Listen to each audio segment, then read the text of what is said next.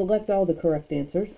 The owner of a hotel is installing a patio around 3 sides of her pool as shown. It says, which statements are true about the expression representing the area of the patio? Well, if we wanted to find the area of the patio here, I'm going to kind of go back and forth with the iPad for a minute. What needs to happen is that we're going to take, I know you can't see it right now, but we're going to take 3p length times width, 2p squared plus 4p minus 6.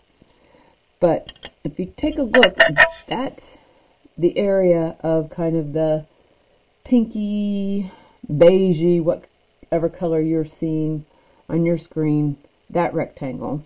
And inside that is a blue rectangle for the pool. And what happens is, if we want to find the area of the patio, then what we have to do is we have to subtract out the area of the pool.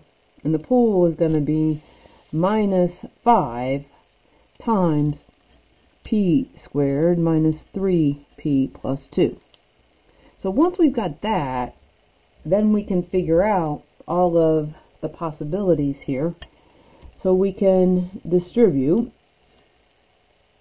and we get 6p cubed, again remember add the exponent, plus 12p squared minus 18p.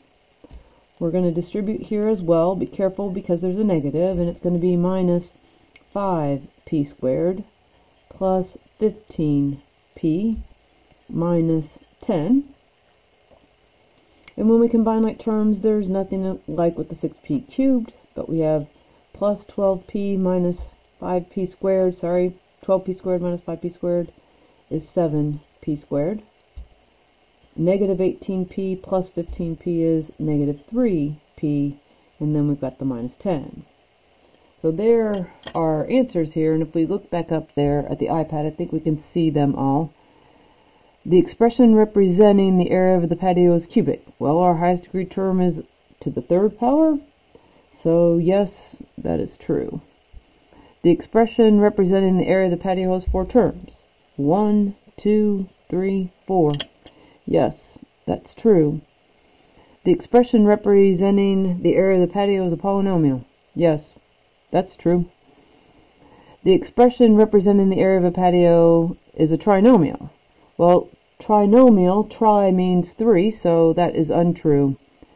And then finally, the expression representing the area of the patio has a constant term. That is true. The minus 10 is the constant term.